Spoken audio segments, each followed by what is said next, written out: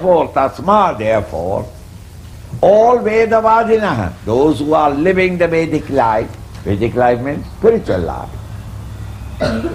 Those who are living the scriptural life, satatam, at all times, Om ityudahritya, they pronounce the word Om whenever they are doing yajna, a ritual, dana, charity giving, tapa, whenever they are exerting in order to, put forth all their effort in order to reach their goal, kriya, all these activities.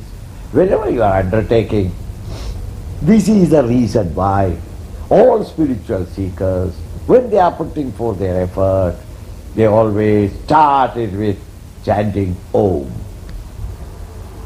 Om. Take it. The Om when you are saying, what is it? Om when you are saying by the mouth, saying, your mind and intellect's attention turns towards Him, who is the Supreme, and therefore you have lifted yourself from ego and egocentric desires. You are in sattvic mood.